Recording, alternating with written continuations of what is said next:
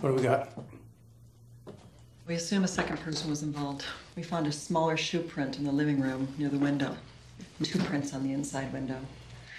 And there was a syringe. It's in the wastebasket, but there's no residue of insulin. That's all we've got. Chris, what do you got? Oh my God, Kim, you're right. It's Charlie's 357. Oh, shit. Tell Frank I'm moving on it. Okay, got it. Can you grab me a burger?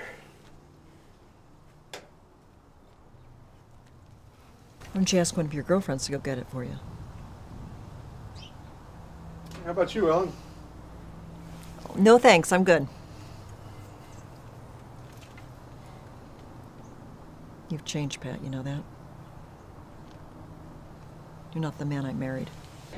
No health problems? Oh, no. No, the doctor's saying fine. Right. Good. Well, I'm glad you're not as stubborn as Dad is. At least you go to the doctor, right?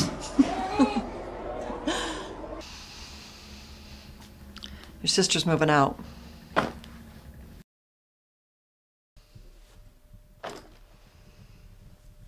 Go back to bed, Sheila. You got school tomorrow morning.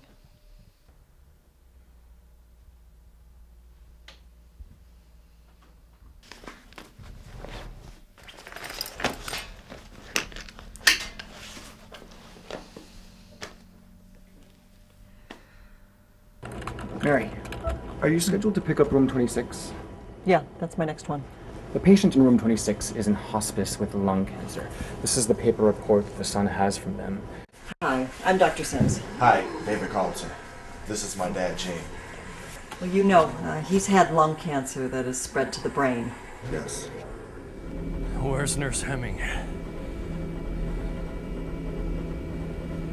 Then get back to work. Doctor, why are you covered in blood?